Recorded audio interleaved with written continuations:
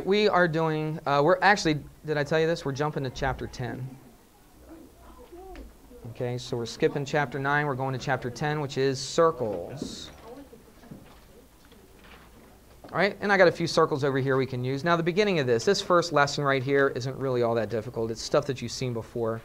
We will definitely get into stuff in this chapter of things that you have not seen.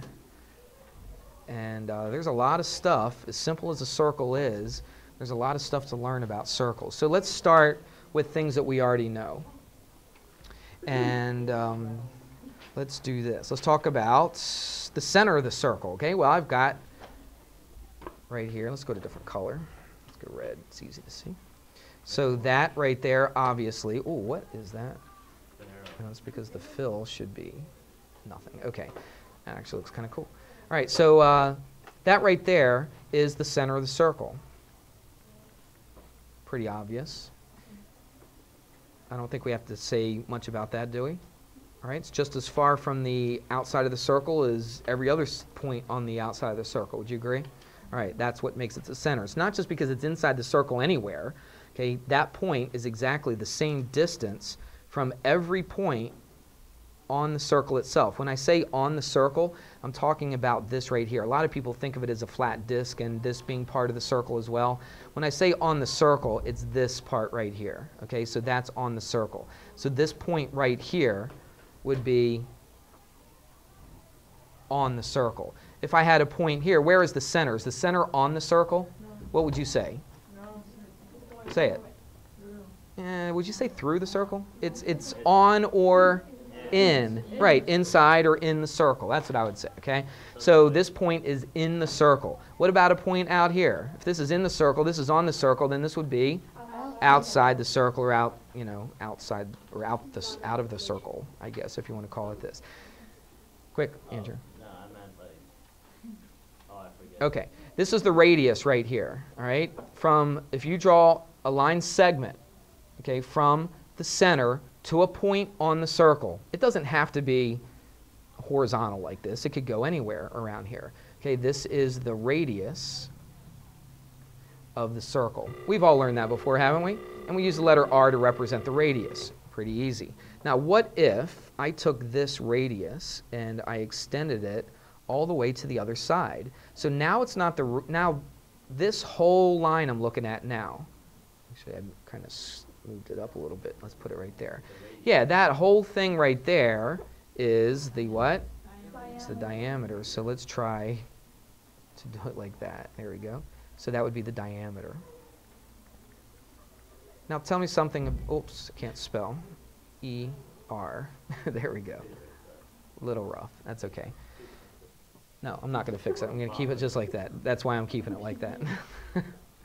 All right, so this is the diameter right here, which is the whole entire thing. This is the radius. Give me a relationship between the diameter and the radius. Monica? The diameter is 2 times the radius. Okay, good. So the diameter is twice the radius. Make sense? Or if I talked about the radius is what? It's half of the diameter. Right. Or the, oops, diameter over 2. Or half the diameter. Okay, either way. All right, let me pause. Somebody's calling me. All right. I had a phone call, but that I turned it off. So yep. Here we go. Let's. We got diameter, we got radius, we have center, and let's do this. Let's talk about another. Oops, I got to click on there. There we go. Let's just go from. Let's not do that. I think if you double. What's that, TJ? Okay, that thing right there. Now it's not a radius. A radius has to hit what? It's got to hit the end of the circle, which it does which this thing does right here. But the radius has to hit the center of the circle. It goes from the center to any point on the circle. The diameter is not just any line. What is it? It's a line or a line segment that does what? It goes through the center. Okay, the diameter has to go through the center. This right here cannot be the diameter. Why not? Because it doesn't go through the center. Good. Okay, we call this thing a chord. That might be something that you may not have learned before. Has anybody heard of that? Okay, it's called a chord. Is it a what term? No, it's just, that's what they call it. They call this a chord, all right? So a chord goes from here to here. Okay, the end points of the line segment have to be on the circle. So, for instance, if let's say I did that. Is that a chord? No, it's not. Okay, it's just a line segment that's inside the circle. Okay, that's not a chord. What if I did that? Is that a chord?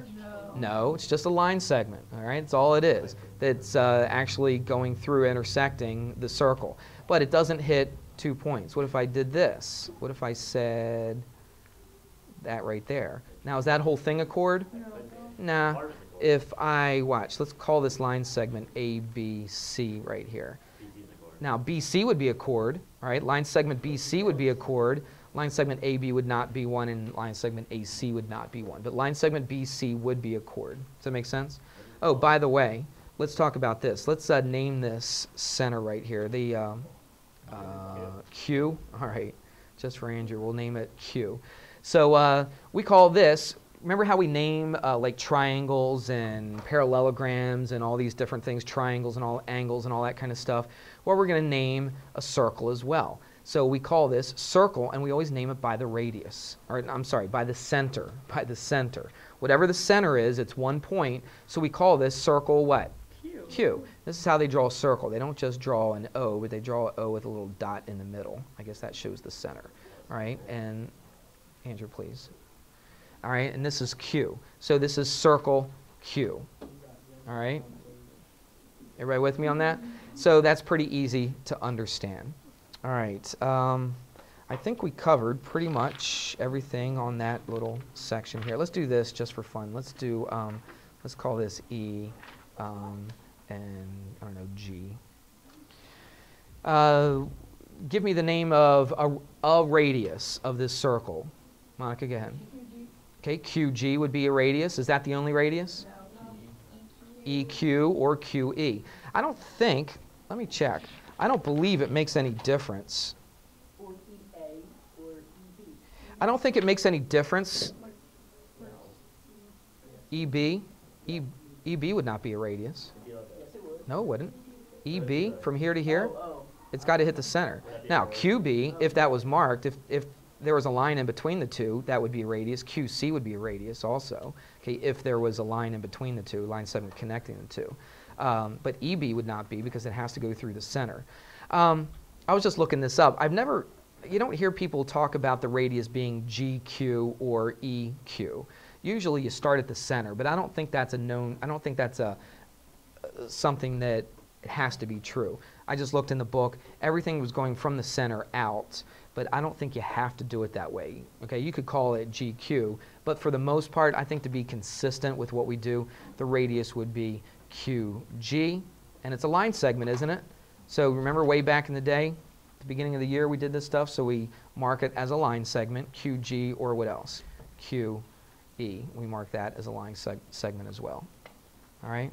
Make sense? Yes. All right. Let's just do a quick little example right here. Let's put up another circle. Scooch it out of the way. And let's do this. This is straight from the book.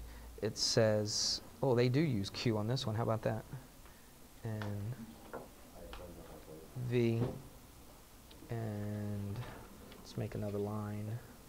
Doesn't look exactly like the picture in the book, but that's okay. We can still work with it. All right, and that line is TU. TU. All right. And it says if QV is 8 inches. So watch, I'm going to draw it right on the picture itself. I kind of like to do it that way best. So QV is 8 inches, and it says what is the diameter? Oh my goodness, that's so easy. Didn't even need the other stuff in there. Andrew, what is it? Quick.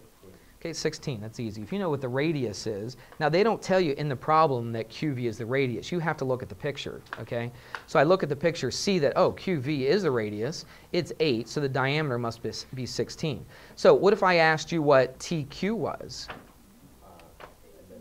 That's 8. Okay, you don't even have to do any math on that. You can see that QT is a what?